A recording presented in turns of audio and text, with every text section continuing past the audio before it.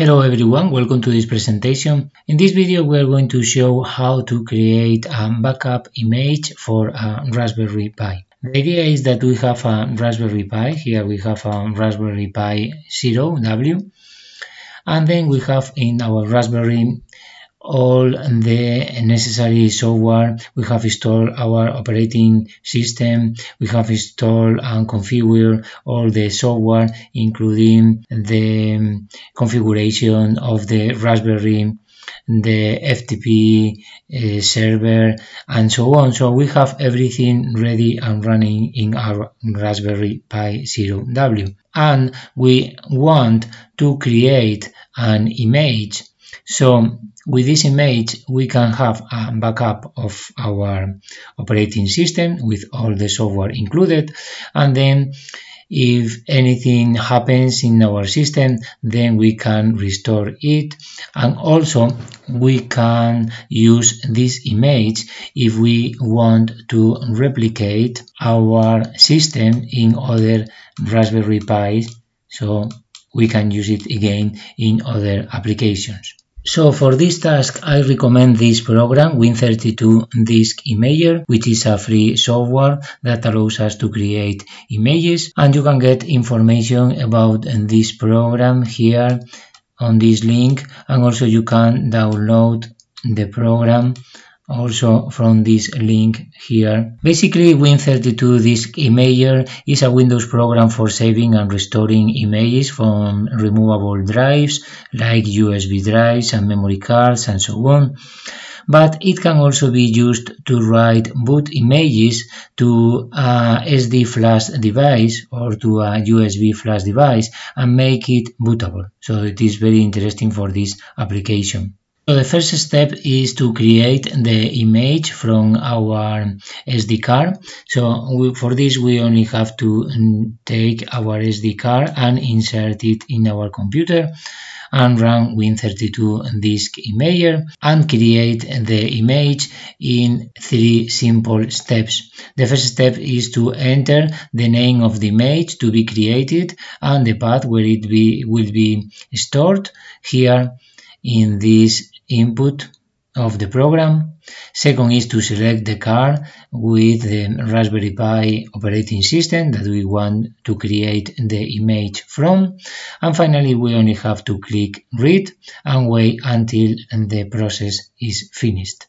So let's see an example of how to do this in real life. I have here the program running. I enter here the name of the file, which is going to be like this. Select here the device corresponding to our SD card, in this case is E, and just click on read to create the corresponding image. So we can see that the program starts creating the image, so we only have to finish and then we will have the image ready. Once we have created our image, then we can write it to another SD card so we can use it in another Raspberry Pi. So for this again is a 3 steps procedure. In this case, first we choose the image file to be written on the SD card. Then again select the device in which we can write the image, and finally we only have to click on write in order to complete the process. You can see that we have other possibilities. We can do only the verification, and we have other possibilities. Once we have our file here, we can create or obtain the hash code, the security code for our file, in order to have the possibility to check that our file has not been corrupted or modified.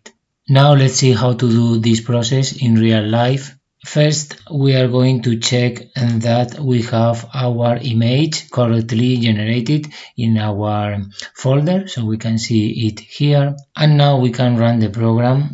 Write here the name of the image. If we like, we can test the hash generation. We can select one of these possibilities, for example SHA1, and click on generate.